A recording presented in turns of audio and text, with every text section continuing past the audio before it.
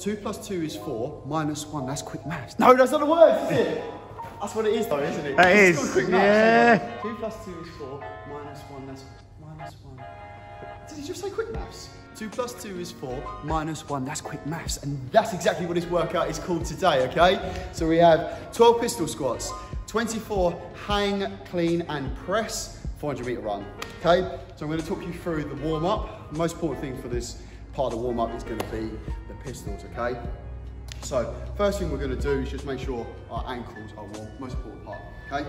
So we're gonna be down on our leg, and what we're gonna do is just make sure we're trying to push our knees far over our toes as we possibly can.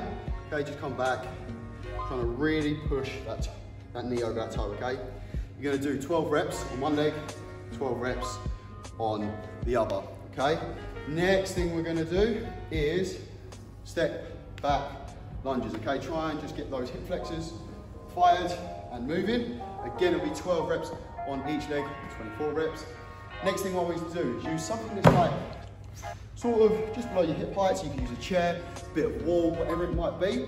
We're just gonna warm up through those pistols, okay? So use that as a bit of support, calm down, put that weight onto that unit that you're using. Use it if you need to lift off to begin with. Change sides, put down, put my weight on that unit, bring yourself up. Switch over the sides again. Use that support, come up, okay? So you can do about 10 to 12 of those, just making sure you do nice and loose. Quick maths, rep scheme for today's workout is 12, 24, 400. I don't know how that adds up to quick maths, but you get the gist. Okay, it's 6 rounds for time. Okay, so we've just warmed up our legs, our knees, our ankles for those pistol squats. So it will be 12 pistol squats, okay? So coming down, leg nice and long, coming out. Okay, a little regression to that will be tucking that foot behind the heel and coming down into the same sort of position. Okay, if you struggle with that even, you can use like a chair or a side as we just did in our warm-up to support yourself, but try not to support yourself too much and obviously fly through the reps. If you struggle with any of those, simply do reverse lunges, but you're gonna double the reps, okay? Once we've done those 12, what we're gonna use is our dumbbell. We're gonna go into our hang clean press. The dumbbell comes through our legs, up to the shoulder, press above our heads, okay? As you've got 24 reps, you could do say 12 on one arm, and then decide to switch, okay?